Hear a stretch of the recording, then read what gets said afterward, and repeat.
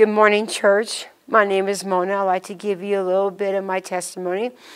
I was raised in a drug family. My mom, a heroin addict. My dad, an alcoholic. Well, we went to go live with my aunt, my brother and I. Raised us, not in a church, nothing. Well, as soon as I graduated, my brother and I came to Fresno, California, and we started living there. Then we came to New Mexico, and he wanted to go to school to become a pastor, and I didn't want nothing to do with Christ. My brother kept trying to tell me that he wanted me to know Christ. He was, going to go to school and become a pastor. I would not listen to him.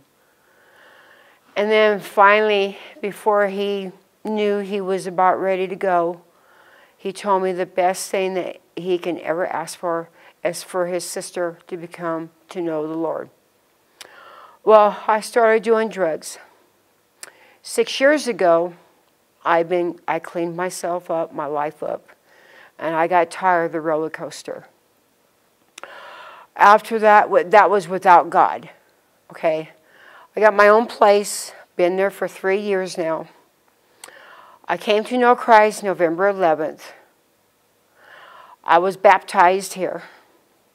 And ever since then, my life feels more fuller, more better, and my recovery is still going on.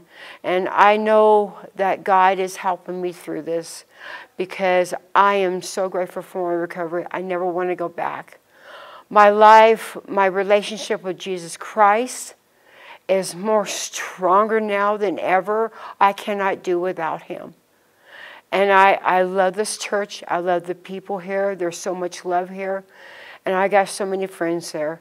And for that, I am very grateful. I have Bible study every Tuesday at my house that Rachel has opened in my house. And I'm more into my Bible than ever. For that, I'm very grateful, and I love the Lord Jesus Christ.